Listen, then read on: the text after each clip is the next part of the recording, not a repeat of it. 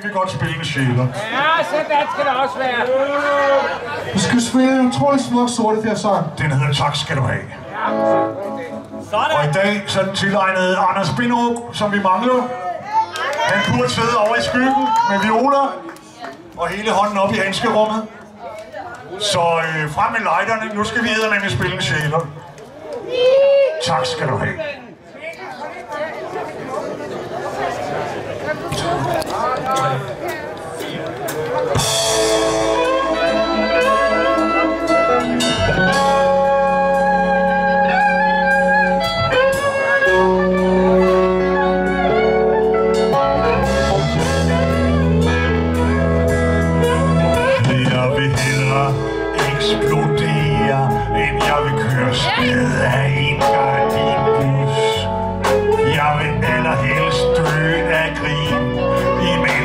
får en sidste sjus.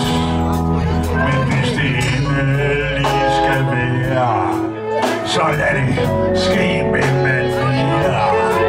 Så må det briste eller bære, så må der ske hvad der sker. Tak skal du have, din gamle bandit. Vi savner dig helvedes til rigtig ting. Din lander runger stadig i hyldelig slot. Farvel min ven, kan du have det godt? Kan du have det rigtig godt? Og det er muligt, at disse tanker kun er en kortvarig trøst for et stort, varmt hjerte er brændt inde i et bryst. Smilende øjne er holdt op med at se. Fantastiske ting bliver bare ved at ske. Tak skal du have, din gamle bandit. Vi savner dig helvedes til rigtig tit. Din lander rummer stadig i hyldelig slot. Farvel min ven, kan du have det godt? Kan du have det rigtig godt? Så er der noget guitar.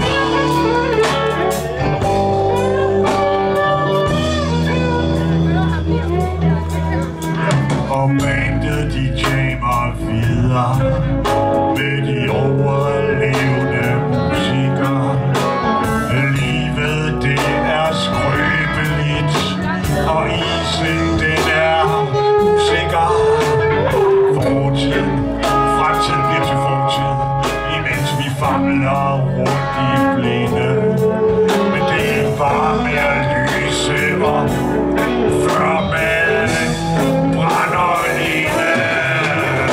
Tak skal du have, din gamle bandit. Vi savner dig af helvedes til rigtig, rigtig til. Det løber rummet stadig i hylderisk slot. For med min ven kan du have det godt. Kan du have det rigtig godt. Tak skal du have, din gamle bandit. Vi savner dig af helvedes til rigtig, rigtig til. Det løber rummet stadig i hylderisk slot. For med min ven kan du have det godt. Kan du have det rigtig godt.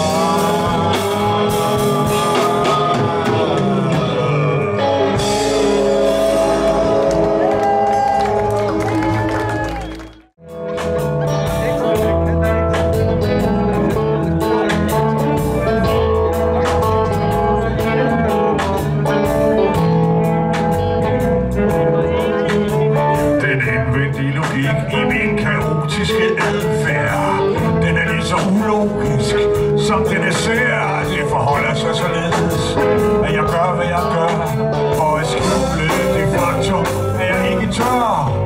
Det lyder ikke logisk, vel?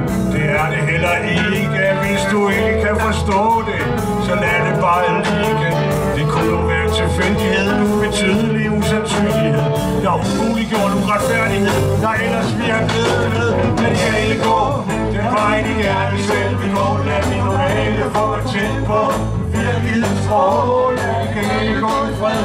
Hvis du ikke vil gale med, så gør vi døren op og kan få en brød. Hurra for ham, der lige skrev. Den udvendige logik, den er skudsikker som panseglas, beregnet og sandsynlig. Men alting på sin rette plads. Lidt uden forudsigning. Modstand til denne mekanik, det kræver lov og matematik. Men under overfladen, denne hærdede lak, der mylder denne udskud og trækker pakker en dag. Så skal der malingen af, og så bliver det nok en anden sag. Lad de gale gå, den vej de gerne selv vil gå. Lad de normale få mig tæt på virkelighedens sprog. Lad de gale gå i fred. Hvis du ikke vil gale med, så gør vi døren høj, gør porten bred. Hurra! Lad de gale gå, den vej de gerne selv vil gå. Lad de normale få mig tæt på virkelighedens sprog. Lad de gale gå i fred. Hvis du ikke vil gale med, så gør vi døren høj, gør porten bred. Hurra for ham, der lige skrev. Hip hip hurra for ham, der lige skrev. Hurra. Hip hip hip hurra. Det er jo en sang, som er dybt inspireret af Woodstock. Og alle de herlige mennesker, som elsker at lave alle mulige herlige ting hernede, hvor er det fedt. Der er noget øl til musikken. Tusind tak, Frank.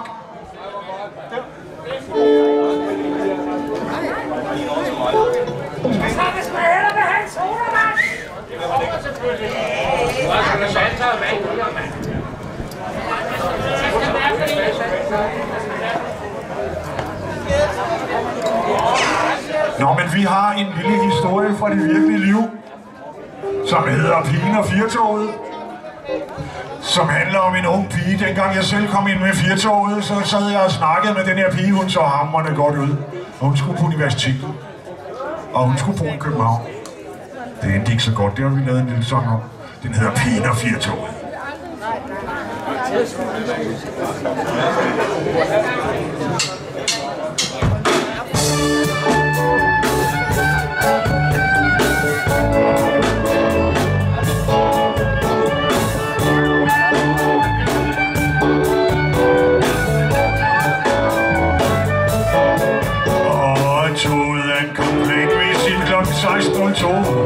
En pige stiger ud med fine nye sko. Hun tog rulletrappen op, og hun gik ind på McD. Og hun fik sig en McChicken med pomfritter til. Hun var en bundet pige, ude af bundet slægt. Hun vejede med det over på en grisevægt. Toget af hun kom regelmæssigt kl. 16.02. Det var en IC3 fra Holstebro.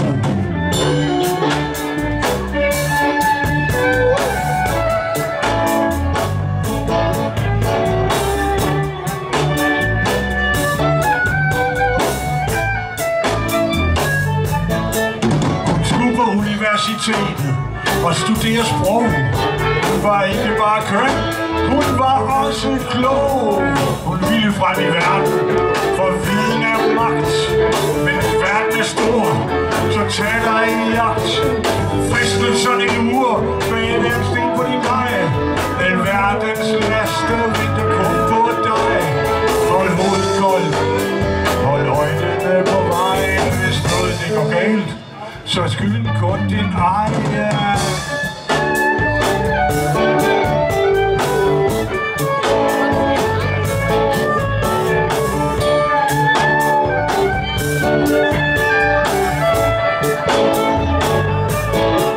Men hun blev ensom på sin hybel. Hun måtte ud på skov i den natsorte by, hvor alle fristelserne bor.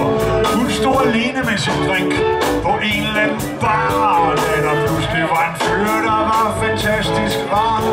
Han bagte som en bager, hun blev blød som smør.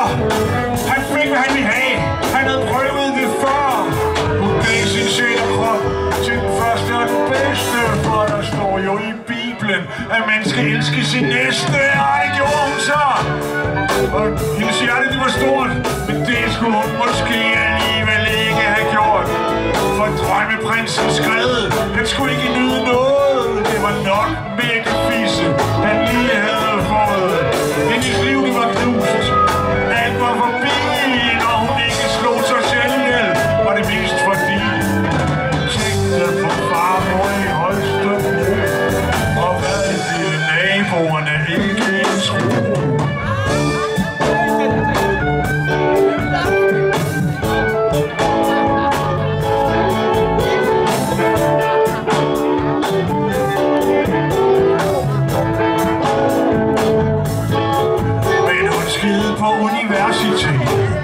Og farmor, endnu en gang så tog hun ud på score. Tømmermændene var slemme, men det værste det var et uventet besøg af hendes mor og far. Mor hun græd, og far han var vred. Don Johan tog sig sammen, tog sit gode tøj og skred. Situationen den var uholdbar. Hvad kunne der ske? Men det der virkelig skete, det kunne ingen forudse for en flyvende tallerken fra Trafal med Dora. Landet i det samme på planeten Jord. Den lille søde pige med de fine nye sko. Hun skred med en rumand i en UFO. Den lille farmor så hende aldrig igen. Hun forsvandt fra planeten med sin alien. Den lille pige med de fine nye sko. Skred fra planeten med en UFO.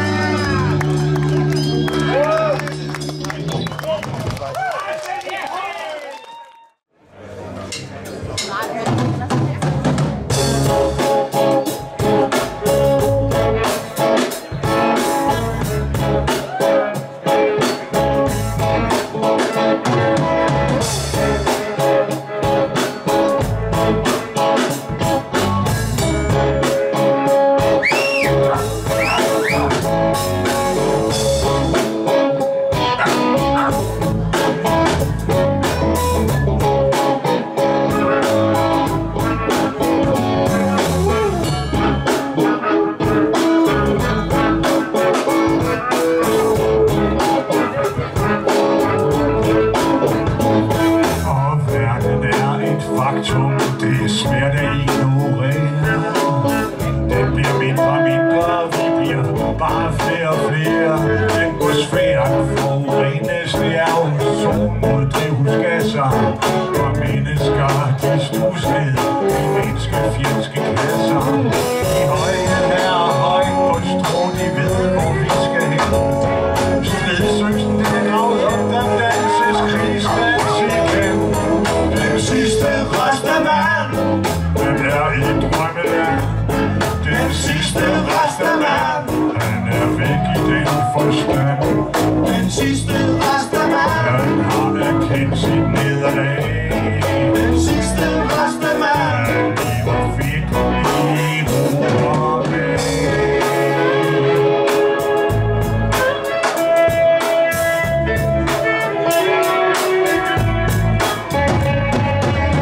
Jeg ved det godt, det er ikke ret at høre. Men dem, der styrer verden, de er ånde og kører. Der er ingen vej tilbage.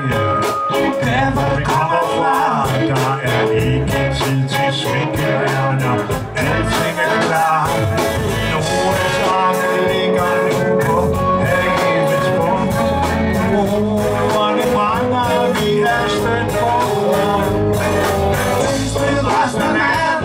Han er i drømmeland. Den sidste rest af mand, ja, han er væk i den forstand. Den sidste rest af mand, han har erkendt sit nederlag. Den sidste rest af mand, han lever fedt i ro og mag.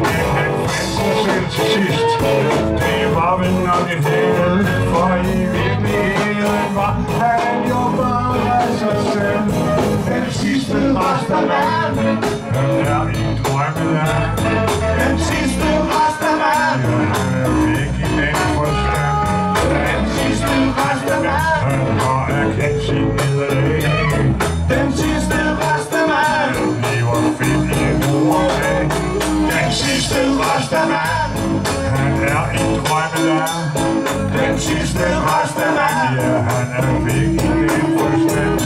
Den sidste rest af mand, han har erkendt sit nederlag. Den sidste rest af mand, han lever fedt i ro og mag.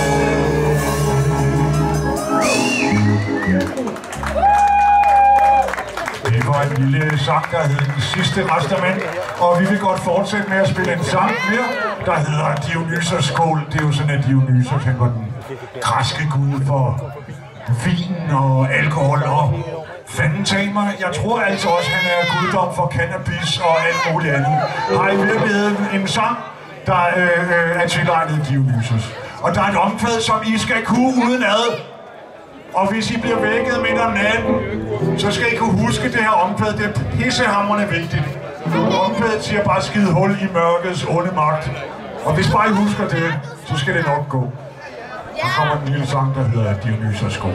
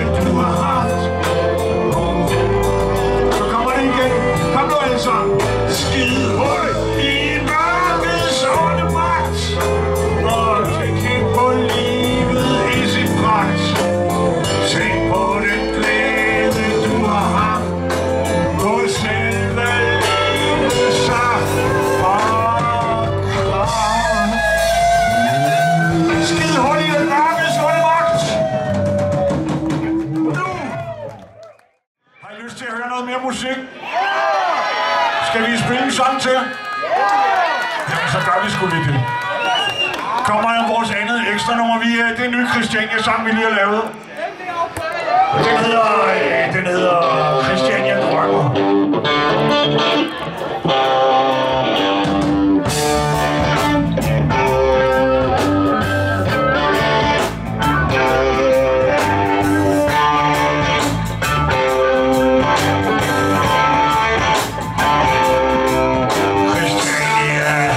Hverken fisk eller fugl, men drømmen om frihed er bare så cool. Christiania er der, hvor christianerne bor. Tungt, tynd og guld og væk med enkelte ord. Vi drømmer, at vi drømmer, vi er sammen i liv. Vi drømmer, at vi drømmer, vi er sammen i liv. Vi drømmer, at vi drømmer, vi er sammen i liv. Men vi vil hellere være frie.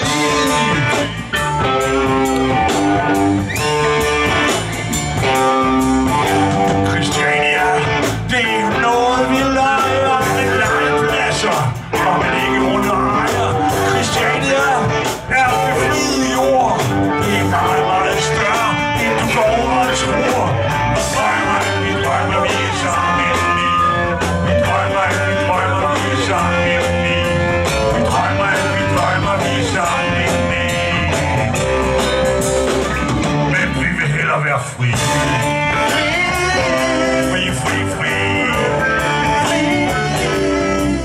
Christiania er hverken din eller min, og hvis noget bliver solgt, kan det ikke være fri. Christiania er drømmen forbi. Nej, nej, nej, nej, vi drømmer videre, fordi vi drømmer, vi er sammen i liv. Vi drømmer, vi er sammen i liv. Vi drømmer, vi er sammen i liv. Men vi vil hellere være fri. So fucking free. Free, free, free. So fucking free. Free, free, free. Free.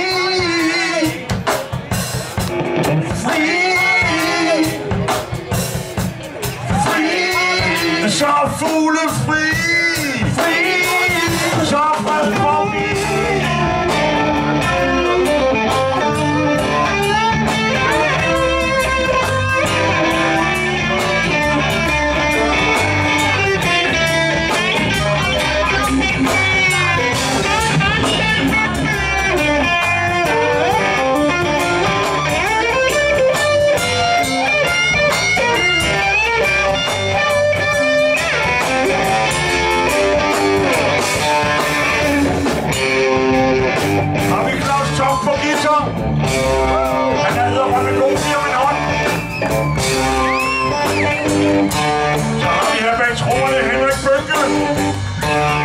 Hold lige at høre.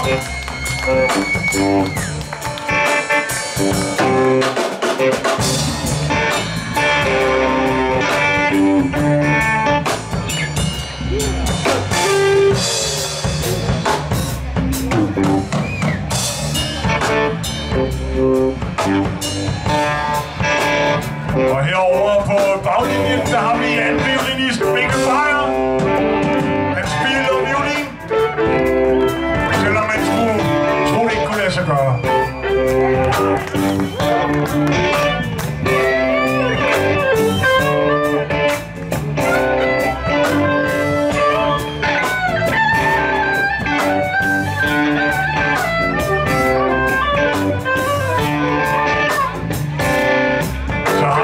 Så har vi vores basmand herovre, Fossen på bas.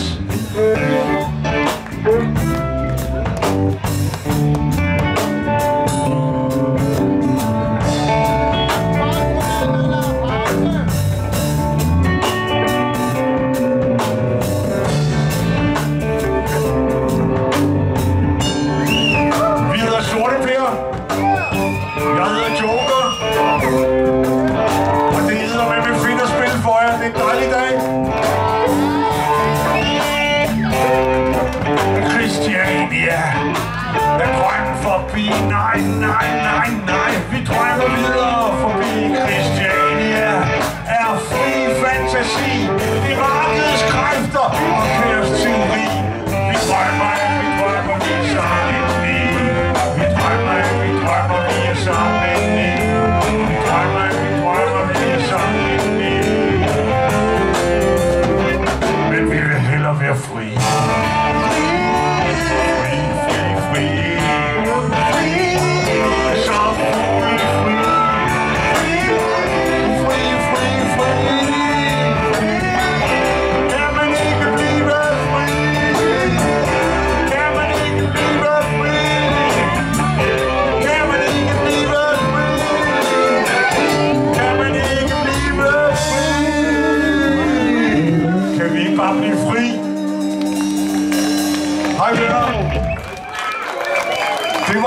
Nu skal vi ind og ryge noget hash og drikke noget øl, så vi har ikke tid til det her kunst og kultur.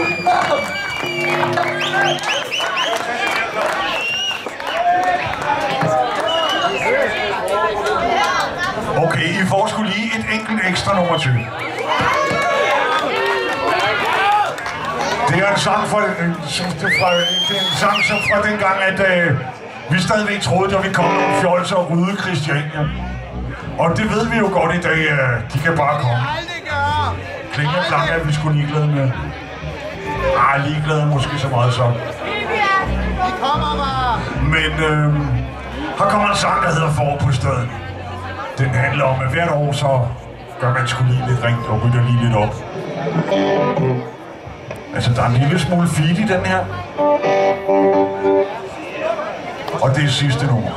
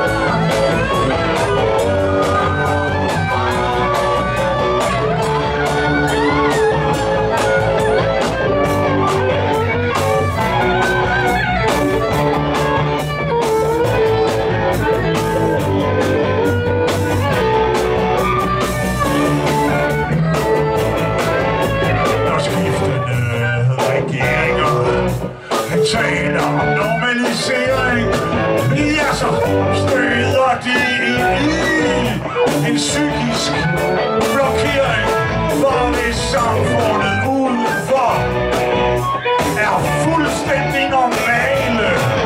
Ja, så er det vist rigtigt nok, at vi er splitter og gale. At vi nægter at spille deres rådende spil. Det er det, vi skal bruge vores lister til. Vi kan bare komme af, det vi skal være. Kærlighed er stærkere, men så her.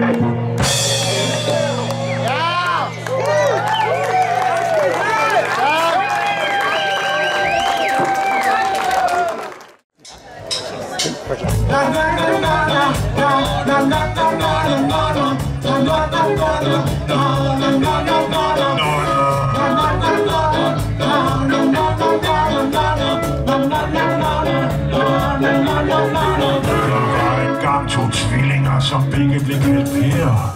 Selv deres egen mor kunne ikke kende forskel på dem mere. Så de skulle til numerolog for at få et bedre navn. Og numerologen boede heldigvis i København. Den matematiske professor både gangede og dividerede. Så kløede han sig i nakken, mens han sad og spekulerede. Han kunne ikke regne nul med al sin numerologi. De havde samme navn og fødselsdag. Det rene anarki. Det lyder sådan en god historie, man skulle tro, at det var løgn. Fra asken og til ilden på mindre end en døgn. Men skal godt nok høre meget, for ørerne falder af. Længe leve livet, for man dør af det en dag. Længe leve livet, for man dør af det en dag.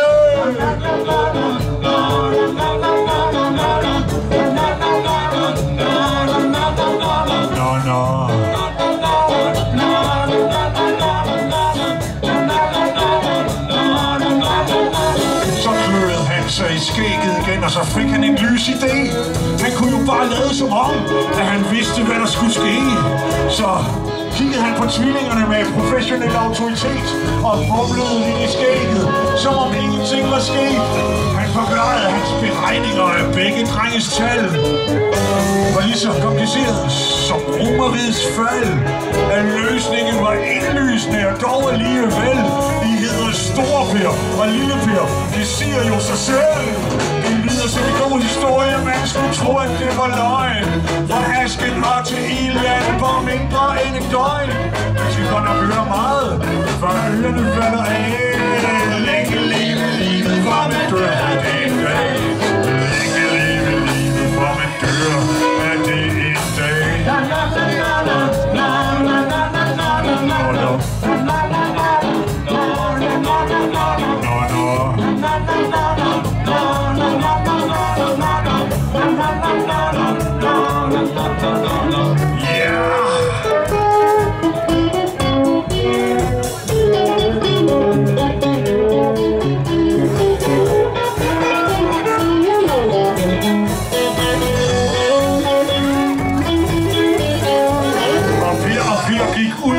Spor i København. De skulle på kommunen og have ændret deres navn. Men de gik hen til skranken, hvor den slags ting de sker. Men skrankepaven, han var ordblind, og han skrev Sorteper. Det lyder som en god historie. Man skulle tro, at det var løgn. Fra asken og til ilden på mindre end en døgn. Man skal godt høre meget, for ørerne falder af. Længe leve livet, for man dør af det en dag. Leve livet. Fra asken og til ilden på mindre end en døgn. Man skal godt nok høre meget, for ørerne falder af. Længe leve livet, for man dør af det en dag. Længe leve livet, for man dør af det en dag.